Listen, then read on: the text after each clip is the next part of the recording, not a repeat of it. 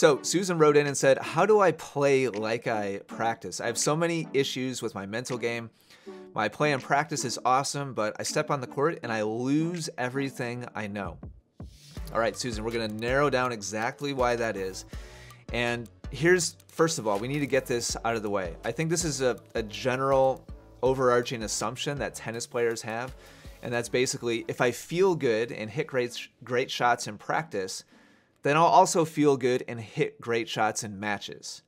And they kind of feel like, well, they're both tennis, right? Like a forehand's a forehand, right? And a backhand's a backhand. Well, no, actually, not at all. It's kind of two completely different skill sets. And let's talk about why. So here's what the experience is like usually for tennis players practicing. Usually we're comfortable during practice in terms of like where we're going, the location, the courts, maybe the club or the park that we're going to. It's familiar surroundings. There's a familiar partner usually. It's not very often people show up to practice with a total stranger. So you at least know this person a little bit. There's some familiarity there with the person you're practicing with.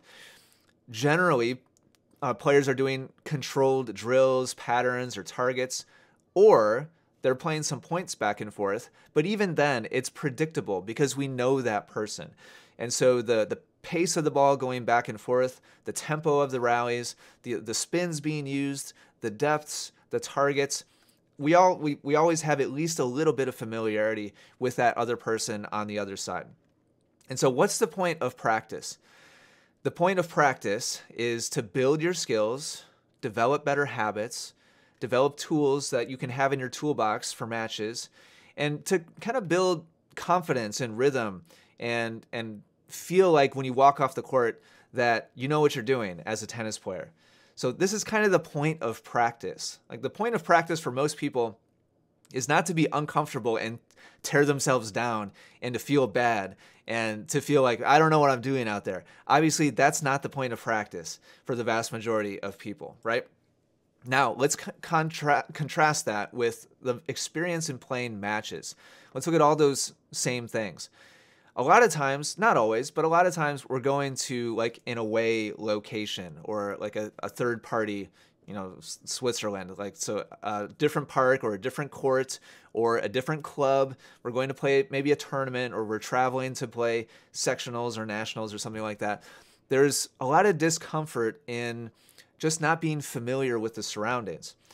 Then we have literally an opponent, like somebody whose whole job is to try to poke holes in our game and to try to make us feel uncomfortable. Like that's literally the point of what they're trying to do. And so we have this threatening force on the other side of the net. It's chaos and random because we've probably never seen this person before. Not always. Sometimes you'll play the same person multiple times. But if you're playing like a tournament or you're playing a league match or something like that, usually it's somebody we haven't played before. And it's totally up to our opponent, that opposing force, what they want to do. And so there's not a lot of predictability. Anything is possible. Style is unknown until we get into the match. Their targets, their strengths and weaknesses, the depth that they hit, the spin that they hit, the pace that they hit, the rhythm that they hit the ball with, the rhythm and tempo between points, how much time. The whole thing is just a black box. And we have no idea what's going to happen. So just think about this really quickly. So the practice experience, this is generally true, right? Of course, there's going to be some variation, and different people like to challenge themselves a little more in practice, and some people, when they play matches, it's a little more familiar than others, but generally speaking, hopefully you understand the contrast that I'm trying to strike here. The practice experience, everything's familiar, comfortable, controlled, predictable. The point is confidence.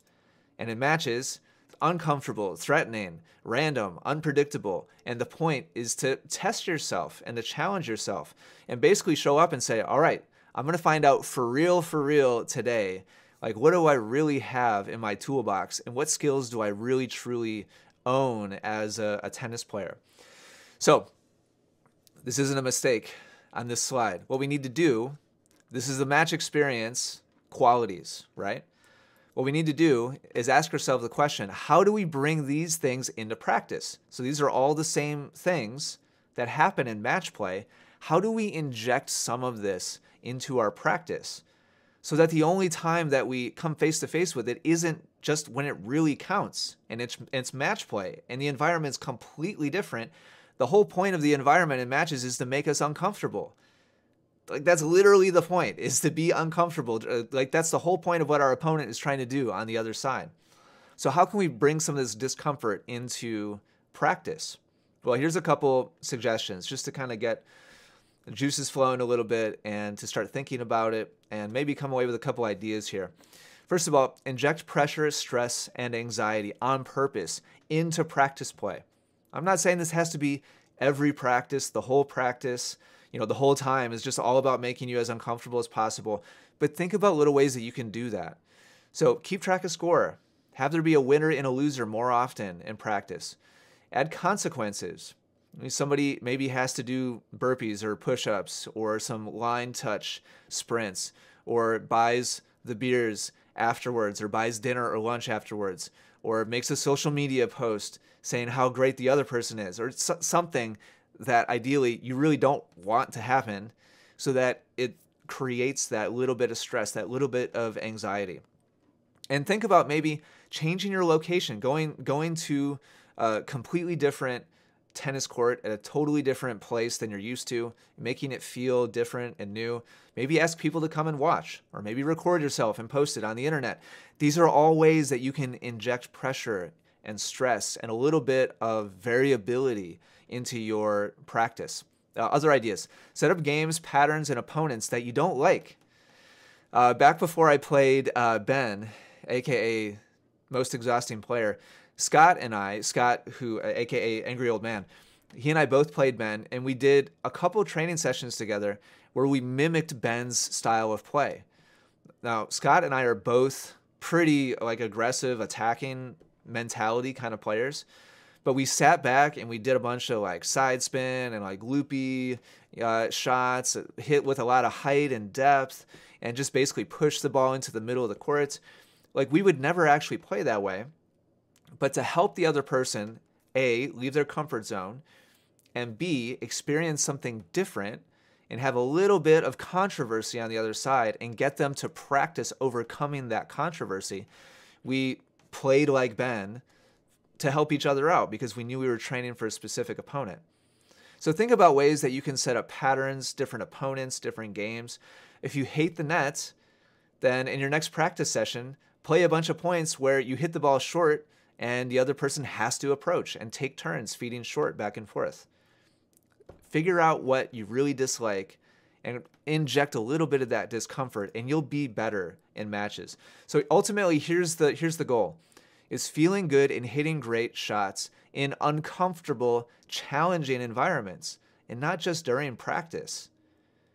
You need to put some kind of discomfort and some kind of obstacle in the way during practice more often, and then it's not going to be so weird when you go and play a match. It's not going to feel like it's a night and day difference and holy cow, what am I doing? It's not going to feel so foreign anymore, and you'll be able to hit your best shots when it really matters the most because you prepared on purpose that way in the first place.